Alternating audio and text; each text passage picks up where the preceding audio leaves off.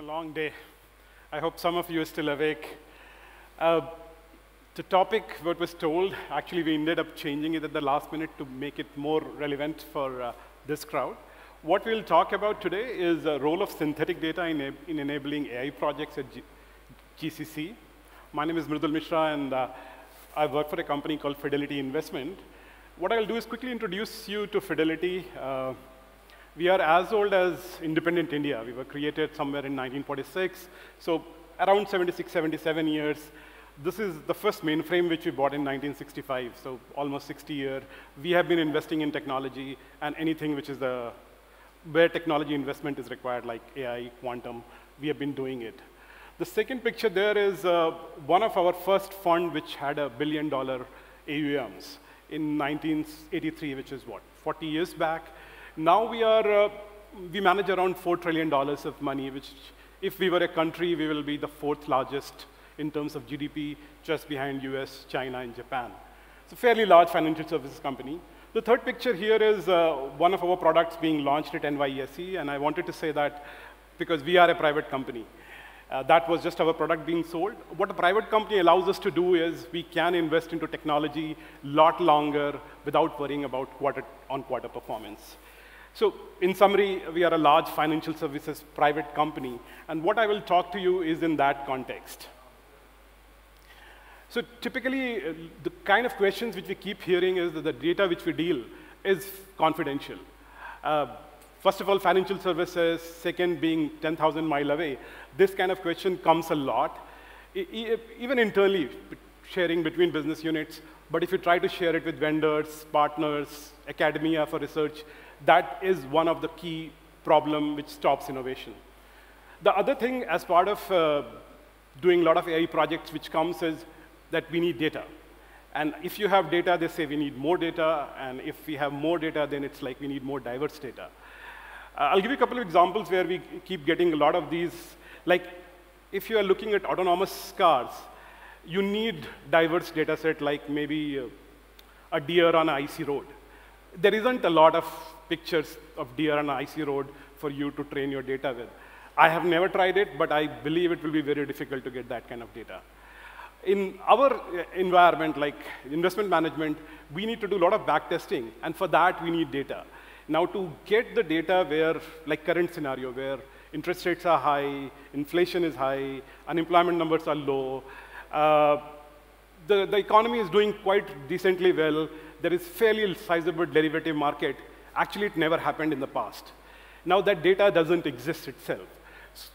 And if you want to backtest a certain investment strategy, it's just not possible. That's the second problem. And third problem did get mentioned a couple of times today. A lot of data which we get is biased or skewed. And in a lot of ways, when I say bias, the regular things about gender, race get discussed. But the skew creates a lot of problem, like some of the use cases like fraud detection. I mean, hardly 1 in 10,000 cases are fraud.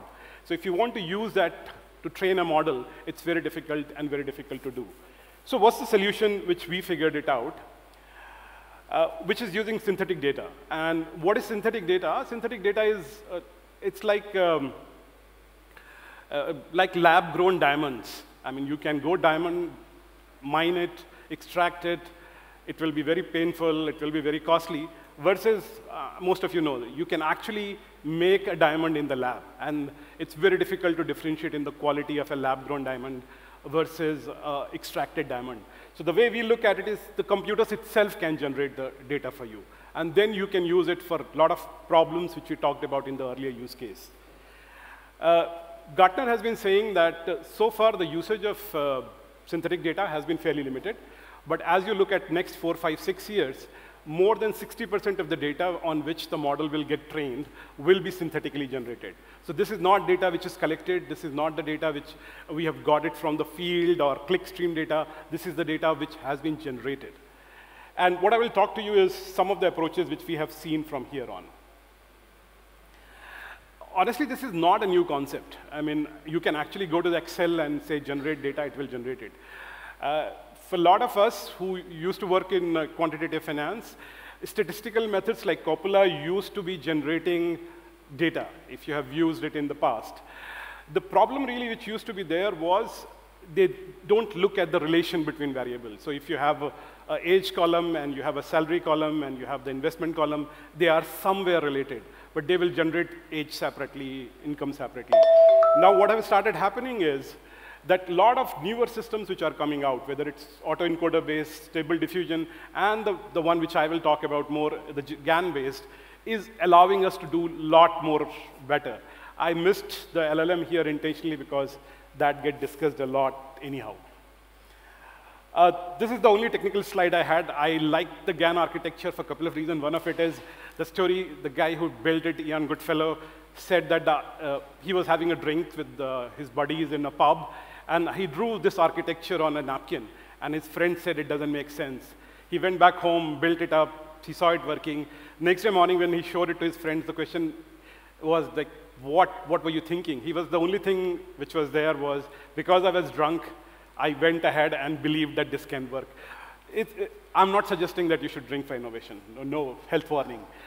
The way it works is there are two neural networks here, and in a way, one of them is challenging the other to figure out whether certain input which is coming out of it is true or false. It's kind of a fairly unique architecture. What makes it that unique is there is actually a noise component. Now, what noise allows you to do is actually create data which doesn't exist.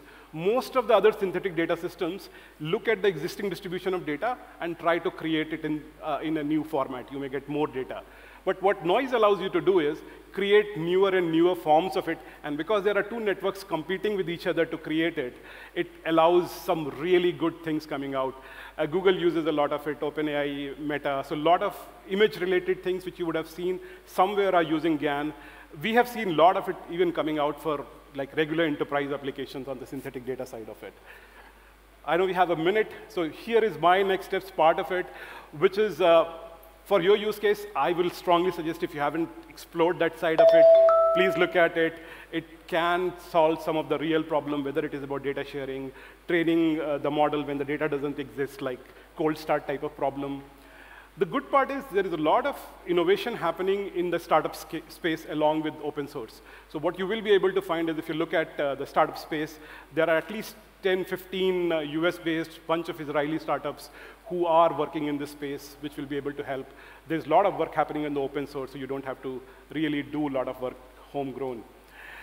Because this is data, it does require working with a lot of different people, whether it is your information security, legal, and IT team. So just keep them along, but it gives a very unique tool set for us to solve the problems which were earlier not solvable.